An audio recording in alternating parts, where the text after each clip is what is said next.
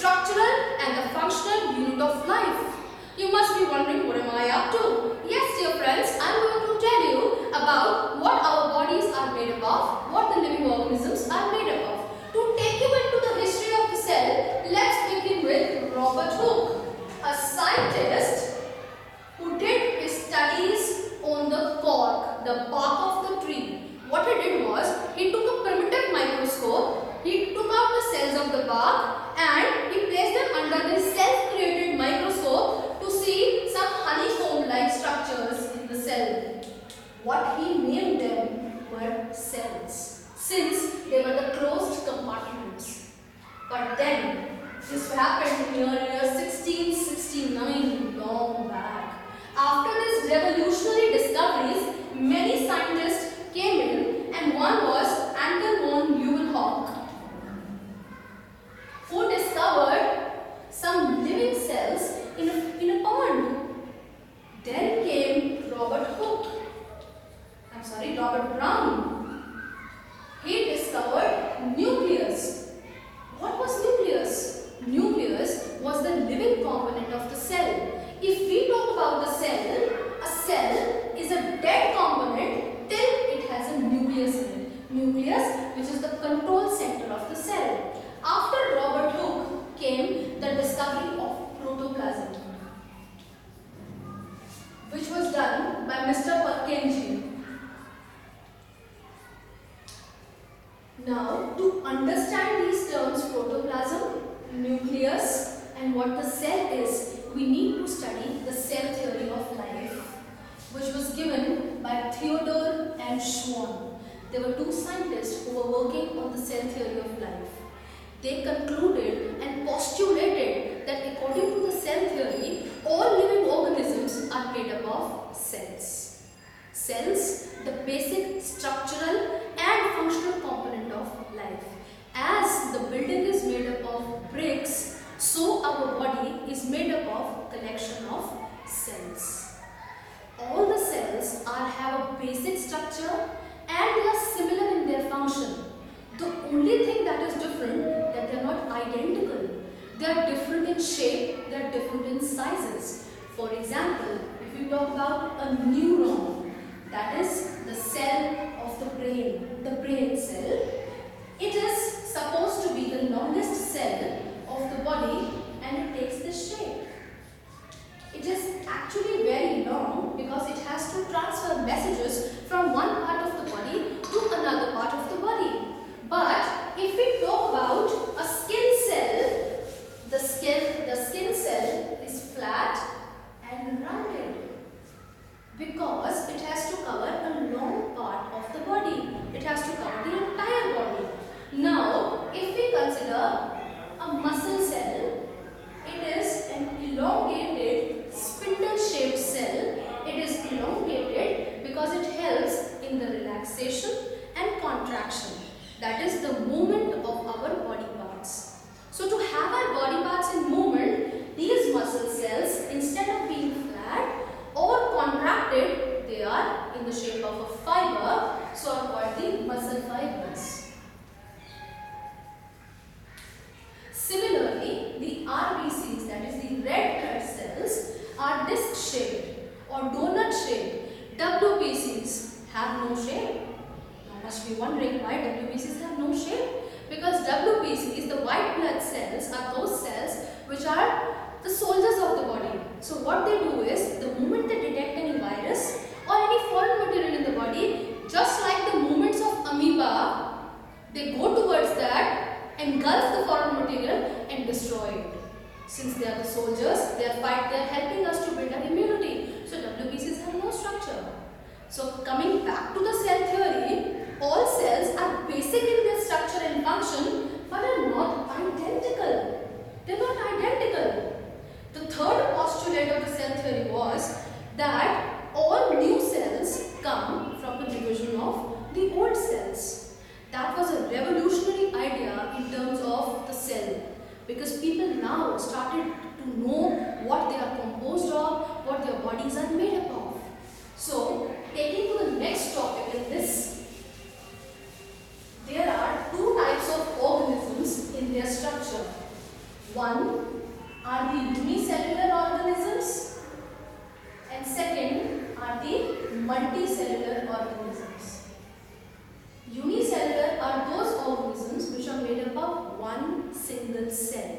For example, an amoeba or a paramecium.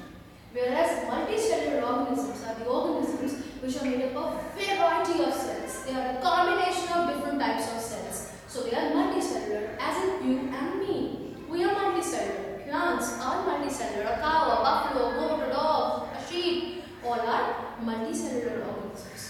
Multicellular organisms are expected to be made up of 100 trillion cells. Especially a human being is made up of 100 trillion cells, and that's a huge number.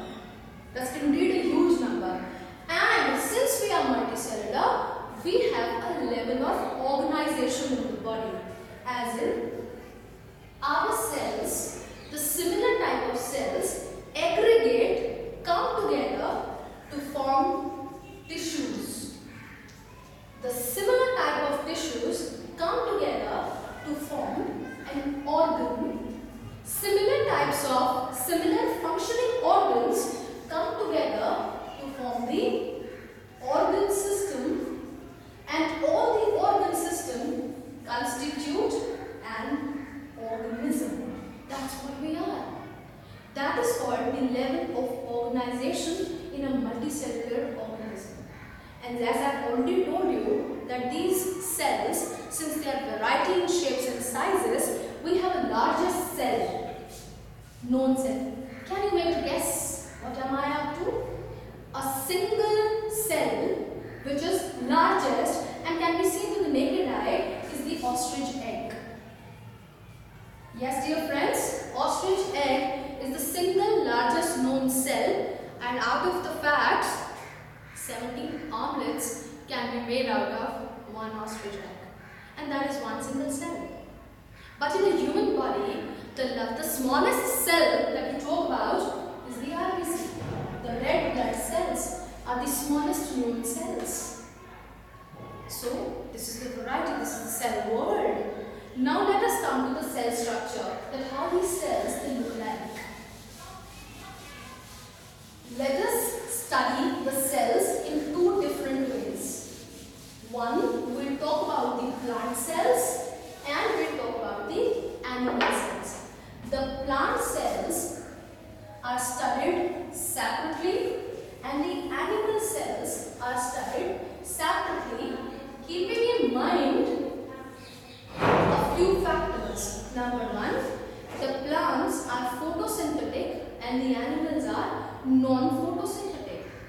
Second, animals do not have a cell wall, whereas plants have a cell wall. Why do plants have a cell wall? Because what plants need to do is to support their structure, because they do not have a bony framework like we have. So let's begin.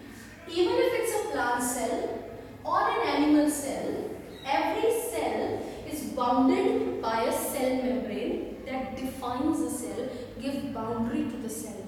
So both plant cells and animal cells are going to have the first elementary basic structure, which is the cell membrane.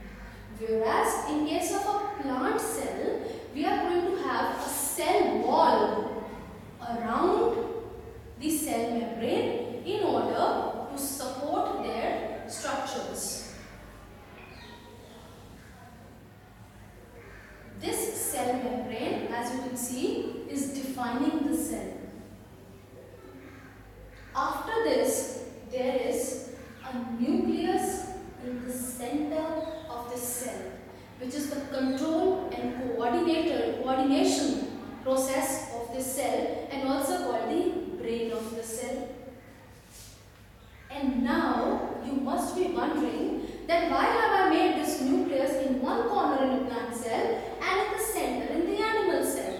That's because a plant cell has a large central vacuole around it to store the cell sap or the food. That is why the nucleus here is shifted to one side. Whereas in the animal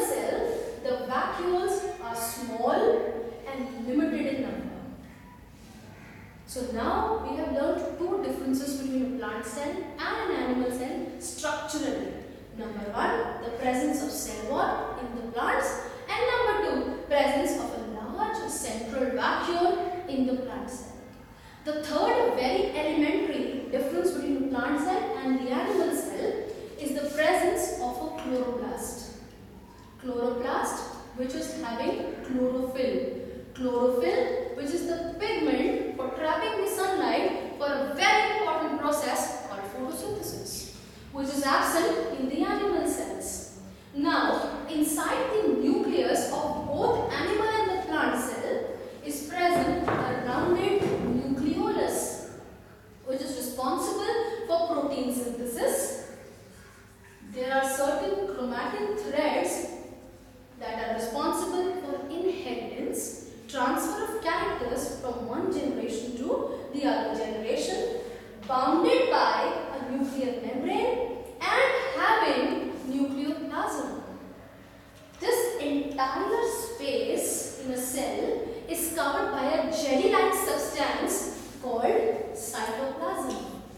And all the important organelles of the cell are present in this cytoplasm.